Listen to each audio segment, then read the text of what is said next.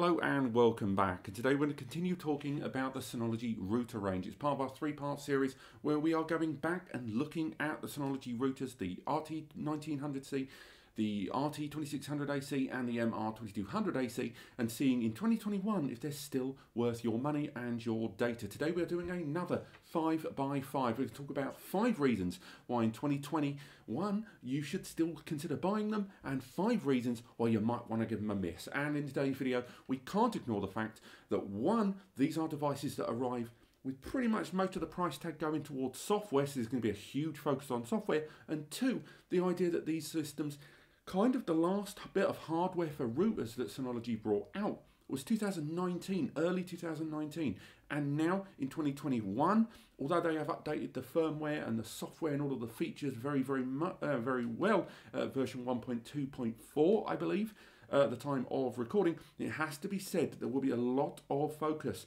on the software, so do bear that in mind. So reason number 1 that you may want to go for a Synology router in 2021 is the user control. I have tested a lot of routers, from mobile routers on the road to desktop, mesh and more, and I have never seen software that allows you to control the overall arching schedule of your connected devices, family members, work colleagues and more in such a user-friendly fashion. From the ability to assign profiles where you add people's devices via their MAC addresses and then assign them privileges and access across the blanket of their devices in about 3 clicks. It is a tremendously useful and powerful tool, and when it comes to enjoying your network but making sure things are secure for your friends and family, be they your kids, relatives or employees, genuinely the user account control available to you in SRM on these devices is second to none, and nothing I have seen on any other router in the last few years has ever come even close.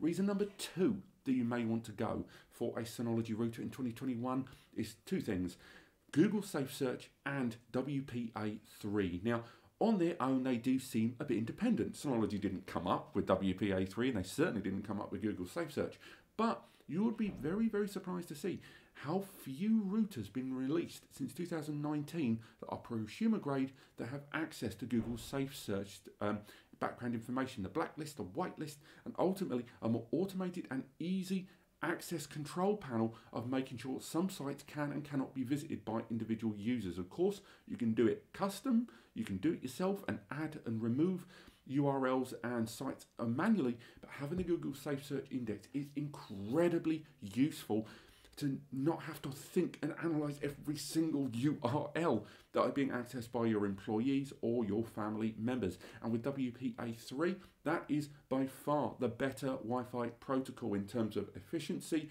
and not lessening throughput of data while still maintaining security. So many routers released in 2020-2021 did not include WPA3, peaking at WPA2. Now, WPA2 is great, it's still very good, and it's still very functional and useful indeed.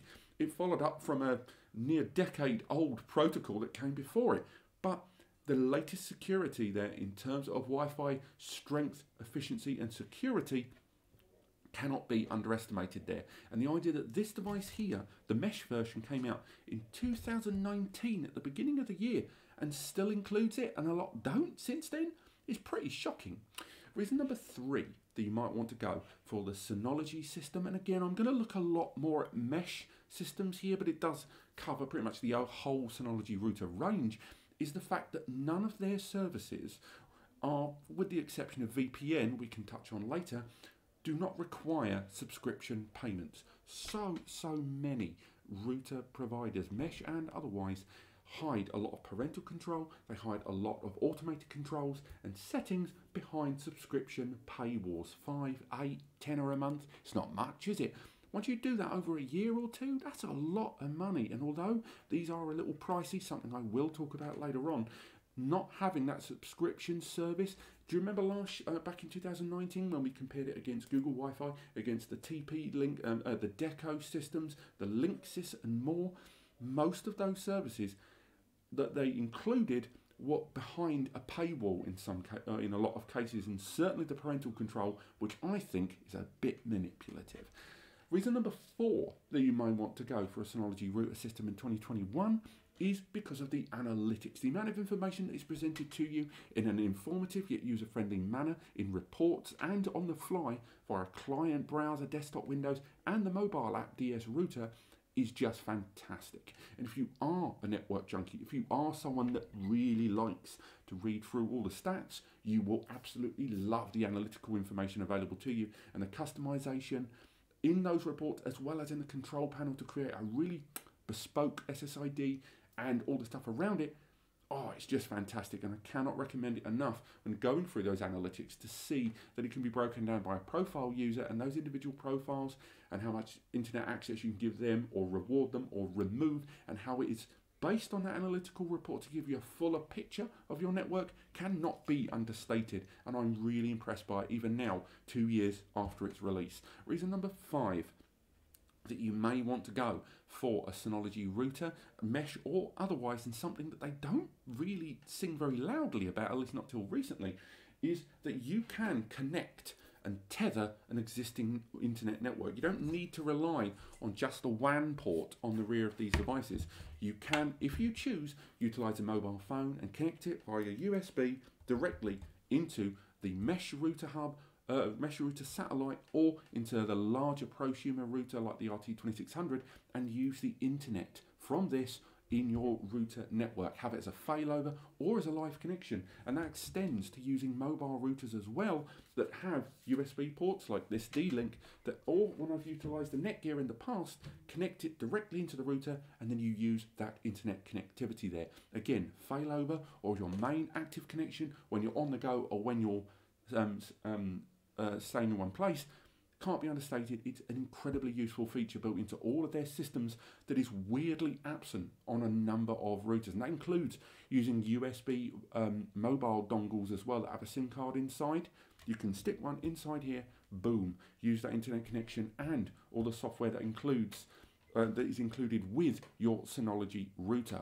But these router systems aren't for everyone. Of course, with all the good, unfortunately, there has to be a little bit of bad for some of you out there. So now we're going to go through the 5 reasons why you might not want to go for one of these. Reason number 1, for a router that comes from a NAS brand and a system that has a USB port on the rear, there are surprisingly few applications from Synology that are included with this. There's download station, which is good.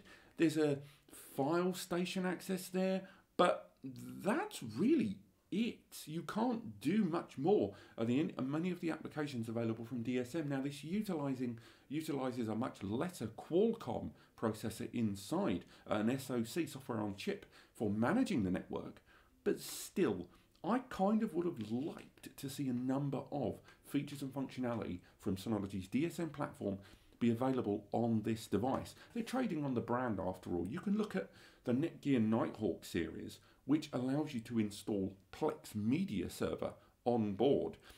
It seems kind of a shame to me that you can't take advantage of a number of those different apps that Synology boast about.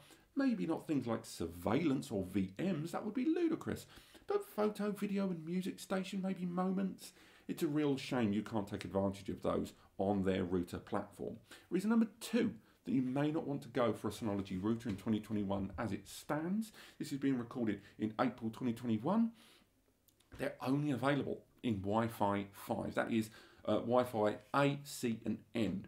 Now, they're fine. A lot of devices people have are still that protocol. But in the last 18 months to 2 years, we have seen a lot of Wi-Fi 6 devices arrive on the market. 802.118x, the new and more high performance protocol that's Wi-Fi 8x or Wi-Fi 6 is becoming more readily available on mobile phones. It's being available on laptops. It's been available on lots of client devices, including the latest generation of consoles like the PS5.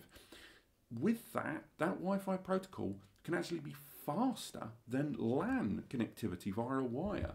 So if you check the devices in your hardware environment and you suddenly see they're all Wi-Fi 6, this will be a bottleneck here for you. Now, maybe the next gen that we'll talk about in a bit and go into a bit more detail about may include Wi-Fi 6 or Wi-Fi 6E for that matter, but these most certainly don't, and that might be a reason to not go for them. Reason number 3 that you might not go for a Synology router in 2021, they're 1 Gigabit Ethernet. And I know I sound like a broken record here, but Synology will persist with 1 Gigabit Ethernet on their devices, whether they be NAS or routers at the moment. And it's just a lot of you out there want their data bigger and faster, and 1 GBE just feels a bit underwhelming. It feels like a bottleneck. Now, a number of you may argue, successfully I might add, that you can't really, with regards to the internet, get higher than 1 GBE. How many of us have got internet connections that are higher than a gigabit? You know, you have to really travel. Not a lot of places have plus 1 gigabit internet connectivity in home or business environments, and therefore the 100 to 109 megabytes per second that this device can put out on LAN should be more than sufficient. And I agree, but their router system, their mesh system, this device has 2 LANs on board.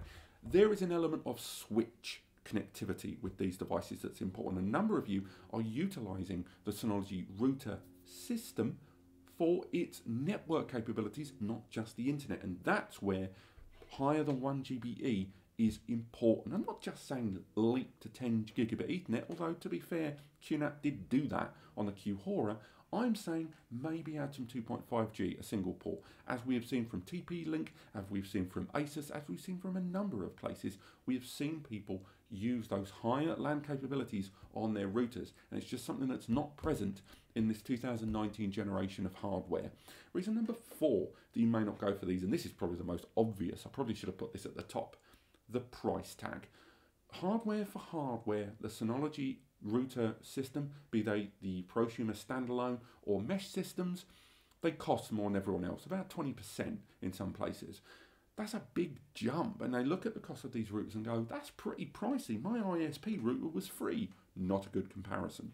But even if you move away, and again, you look at your TP-Links, your D-Link, your Google, that new Amazon one, Eero or whatever it's called, all of those, they are cheaper overall, and that's because the Synology, as mentioned at the top of the video, factors in SRM, it factors in the software into the pricing there. So if you're not going to use that software, you're going to be spending a lot of money, and therefore the price tag of the Synology router system may put you off. And the 5th and final reason that you may not want to go for a Synology router, and again, this one's pretty obvious, it's 2019, the last one came out. There may be new stuff on the way. There may be a Wi-Fi 6 router on the way. There may be a 2.55G or 10G router on the way.